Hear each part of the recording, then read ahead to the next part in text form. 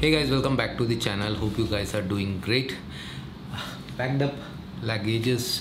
I'll be traveling tomorrow to India. I was in Maldives for last almost 8 days now. I had come for a short trip. That's official, not as a tourist. I work in Maldives. So in this video I'm going to explain few things which I've got lots of questions from people coming to Maldives for tourism. I will explain the difference between me coming as a work visa holder and you coming as a tourist. There are some differences which you can understand, and other than that I'll explain you exactly what are the things that you would need to do when you are going out of Maldives. Coming into Maldives, I have explained it in my video when I traveled from Bangalore to Malé. Now returning to India. See, Malé, capital of Maldives.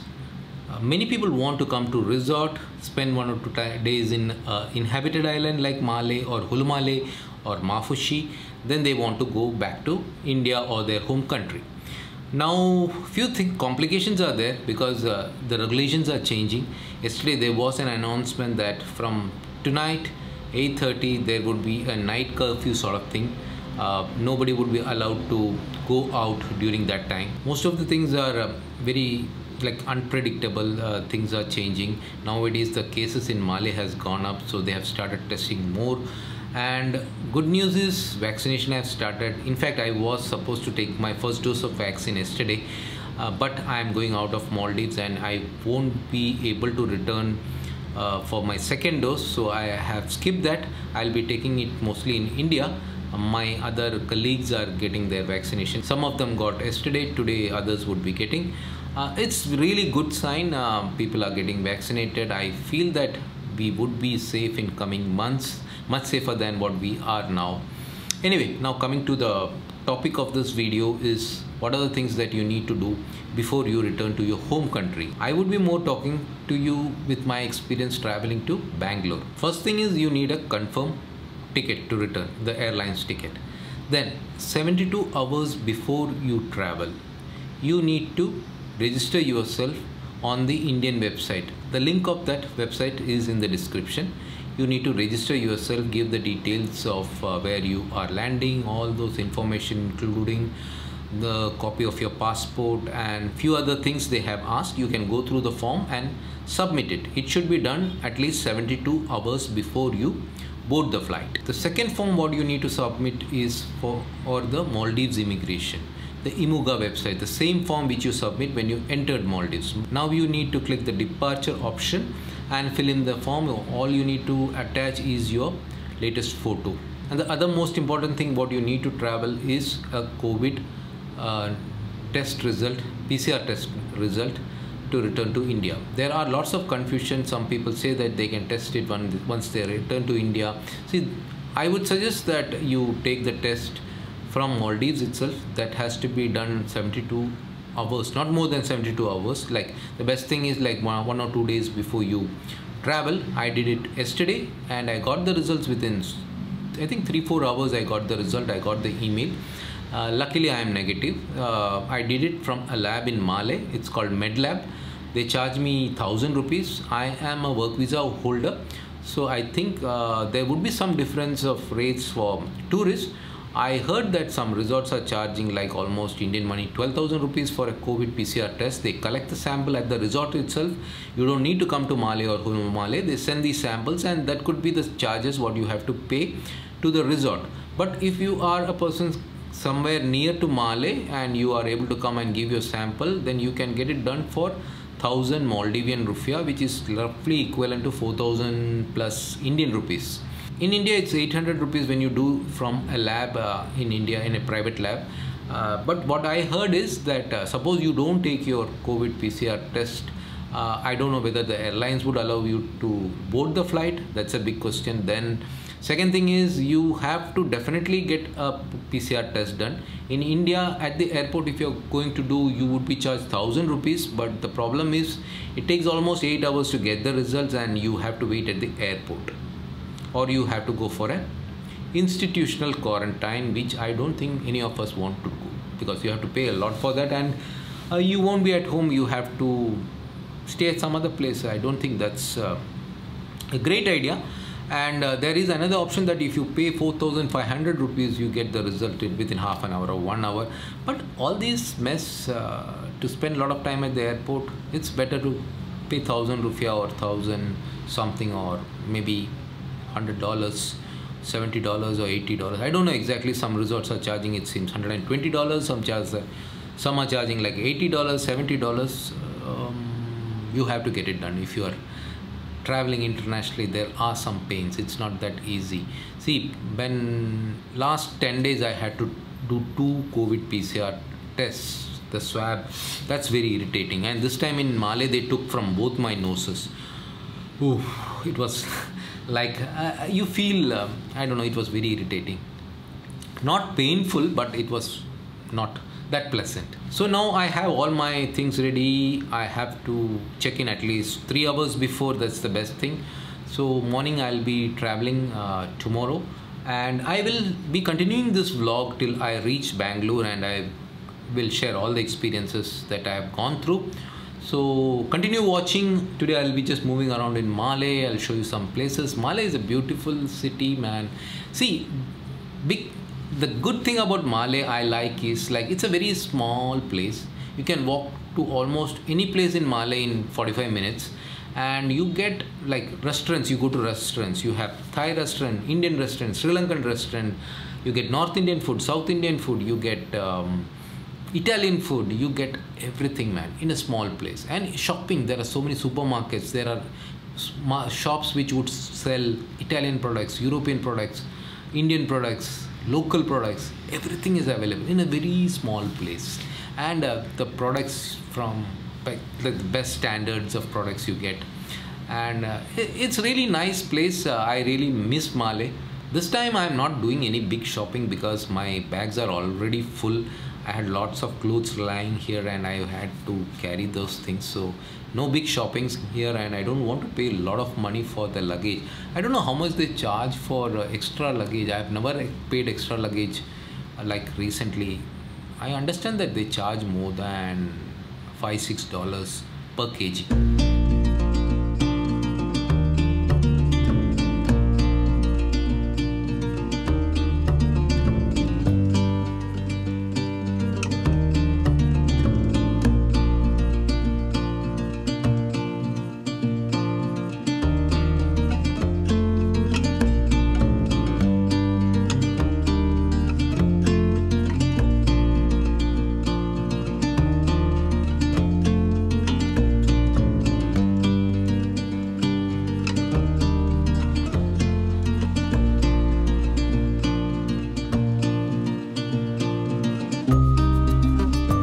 Good morning, guys. Packed up everything, woke up early around 5 a.m. Got sufficient time to check all the things and pack it properly.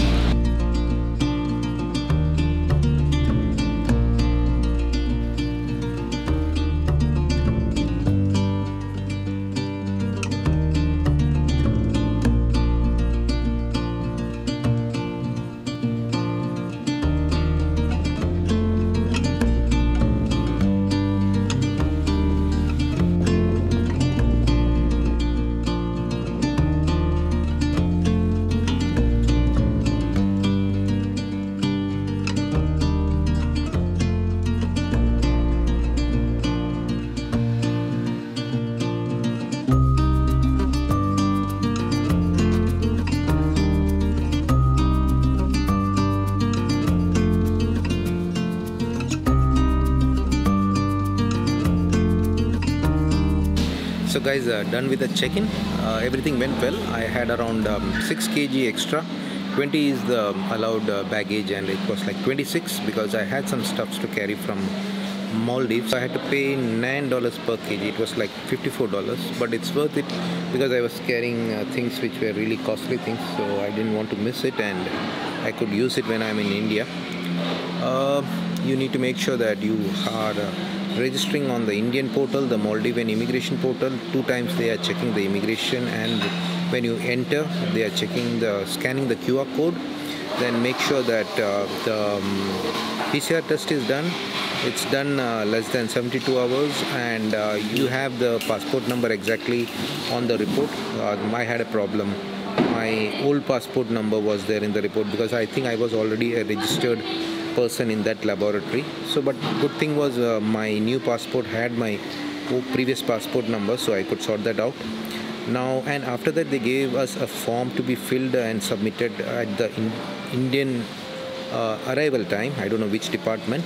It's all about our address and other declarations, maybe to monitor us once we are in India. So everything is fine, ready. I'll have a cup of coffee and an omelette and then proceed towards the gate.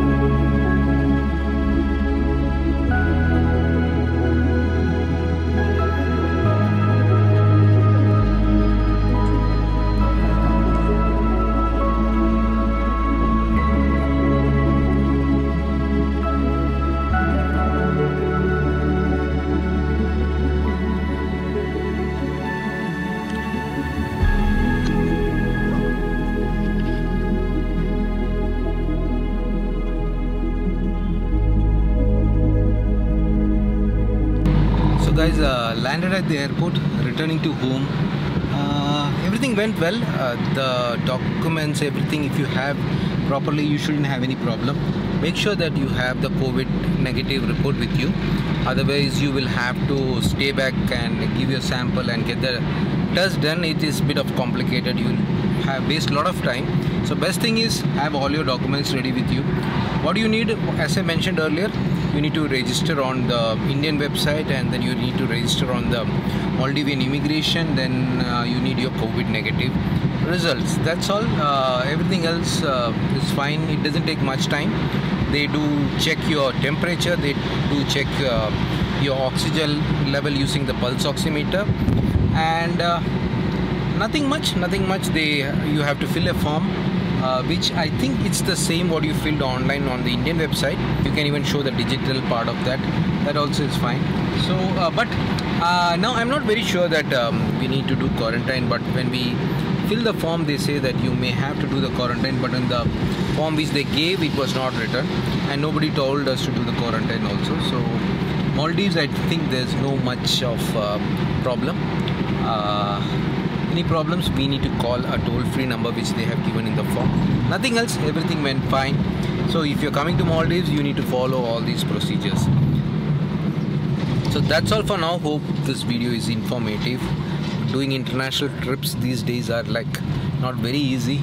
I am not really planning to travel or go for any international trip very soon, because I feel it's too hectic, too much of complicated. Let's let things get better, and I definitely want to get the vaccination done.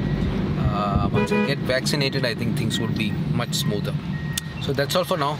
Bye. Take care.